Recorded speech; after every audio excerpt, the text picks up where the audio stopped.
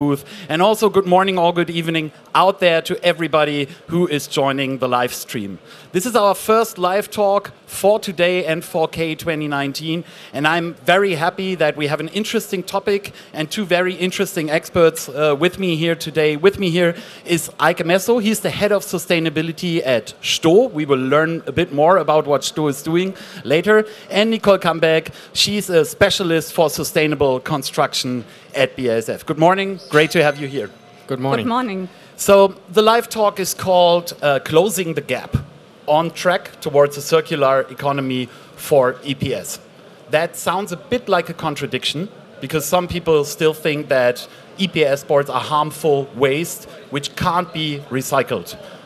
Can you tell us a little more? Because you at Sto, you manufacture insulation systems like this one, which include EPS boards. So you know all about it. Absolutely right. I mean, we know that this discussion has been going on for quite a few years now. And the background is, of course, the whole concept of sustainable development. And within that, the discussion about circularity. So the discussion in itself is appropriate. And there is no doubt that we have to deal with this theme and with our products and how to bring them into a circular economy. On the other hand, what I miss is the greater picture and a closer look at the whole life cycle of such products and why it's not so easy to just produce them and then recycle them and take them back into new products. Nicole, can you tell us a little more about this life cycle? Are there different phases, stages? Exactly. So when you look at the life cycle of such an ETICS system, we start at the raw material production. And here, for instance, within BASF, we look on the right raw material selection. So currently, I would say a new trend are raw materials based on renewable sources, like we use it with our biomass balance Styropor product. But also the use of recycled content is also another trend, no matter which kind of waste sources we have, but this is definitely something which will come. For sure, this will take time, to do the right raw material selection. It's not that you have it from one day to another, because you have to assure that the technical performance still stays the same. Then you have the cost challenge, of course, and also when you go for a right selection of raw materials, you would like to have something which has a reduced carbon footprint. And here you have to be transparent what will be the reduction of the carbon footprint, and of course we are working on this via our life cycle assessment approaches. So stage one, first phase, selection of the right raw materials with the target to reduce the carbon footprint in that.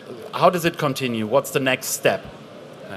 Well, let's take a look at history first, because it's quite interesting to learn, and most people forget that.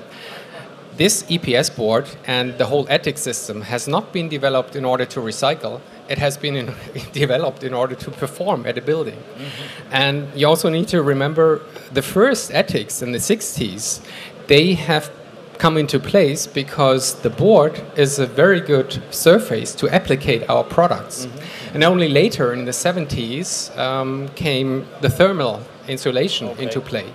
And then, of course, in the 80s and 90s, the whole thing grew up, and now we are where we are at. So the second thing that we need to know, it's all about performance. Our people, when they use our products at a construction, be it renovation or be it a new building, it's all about durability.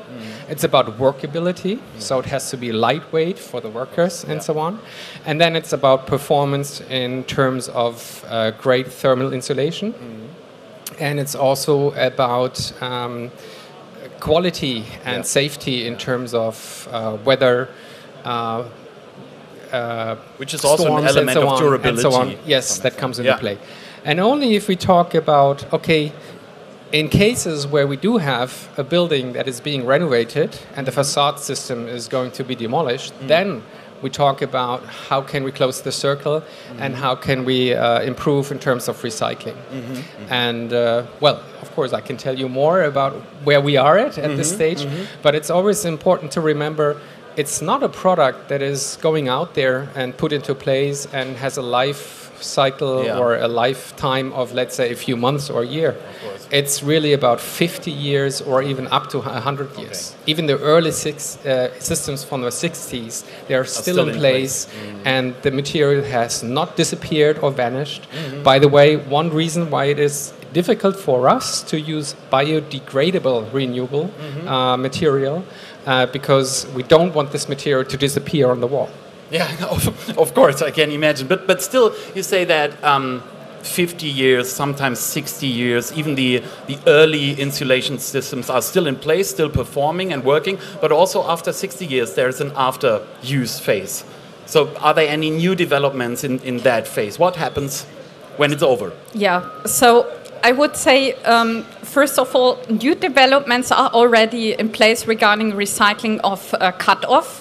So when we have here the poor EPS, this is already collected at the construction site. So you can see it when you walk along the streets.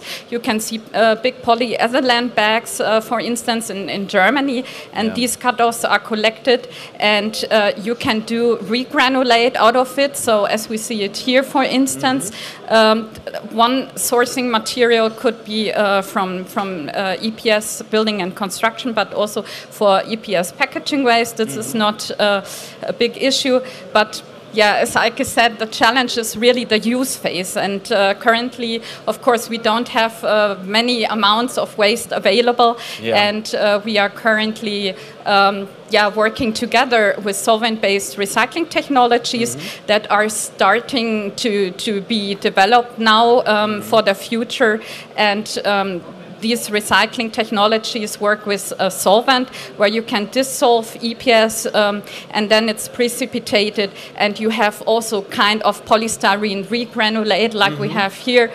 Hopefully, as clean as it is here, so that we can use it in our extrusion process. But that is the idea in general. But this is also under development and will take some time. Yeah, how much? Can we say that? Is there any amount already commercially available? Are you piloting it, using it already?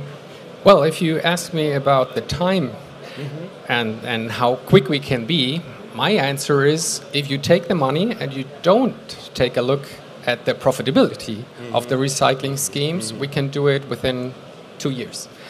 If you really want to be profitable, it's a different story. Why? Because we don't get this material on the market. Luckily, that means our quality is good and the buildings are still there. They're not being demolished. The systems are in place and working. And nonetheless, of course, we have to do our homework and we need to improve. And what we see within the recycling processes is, of course, the aim has always to be and to have pure fractions. And that is the main challenge that we see right now. So if you have polystyrene in itself, no problem. You can go into a recycling scheme right away. Our job is, of course, since we are very good in combining material, we also need to be better and improve in separating the material. We are working together with several universities, and right now we can tell and state it's not really difficult to use existing processes and existing machines to separate the material from each other. Here and there we need to adapt the machines, of course, because this is quite new material for those machines. It's mineral fractions combined with organic fractions, very light material with very heavy material. We know that we are creating dust when we crack the material, but it's possible. And now, of course, also my board members in my company, they ask me, okay, great job, but where's the profitability of it? And I tell them, you know what? Sometimes we have a building being demolished in Munich, maybe once a year. Then we have a fraction of a building demolished in Münster once a year. Then we have maybe another building in Berlin and Hamburg. And do you think there is enough amount of waste to build up a machine somewhere in Germany where the whole process will be profitable? No. So could we do it? Yes. And this is where we are at right now. So the challenge in creating that circle is actually that the circle becomes a line for a few decades, and you have to weigh the lack of availability of the material that you would use to establish circularity? That's the challenge, the hurdle right now. Absolutely right. And if I may add, the raw material producers, they of course also need to know, do I get this material in a certain quantity, in a certain quality, over a certain period of time? If yes, I will set up a production line. If no, I don't know if I can handle it. So this is the main challenge right now. But Nicole, currently the highest amount of EPS material is still being incinerated after end of life. Yeah. Can you tell us more about how that works and why it's not such a bad thing as it sounds? It's really not a bad thing. So first of all, as we have discussed, the solvent-based technologies are not ready at the moment. So it will take time. Polystyrene Loop, for instance, would like to build up a demo plant and run different input streams and to assure that we finally have really a regranulate here, which we can use and close the cycle. But in the meantime, of course, we rely on incineration of this material, and incineration is not as bad as it seems. It's a very valuable source because you generate energy and also heat, which will be provided for the society.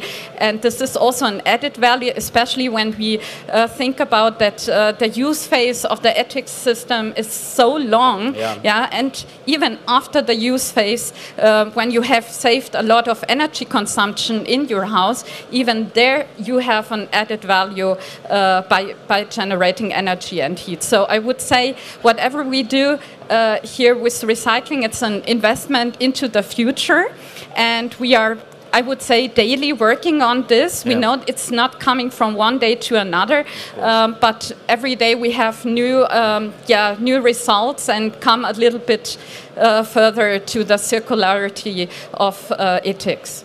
Together. And that's the main point. That's also our key theme here for K 2019, empowering the future together. Seems like Sto and BASF are doing exactly that. Thank you, Eike. Exactly. Thank you very much. So much. Thank you for the live talk. Thanks everybody for joining the live talk on the live stream. We'll be back in 50 minutes with the next live talk at 12 here, German time in Düsseldorf. See you soon.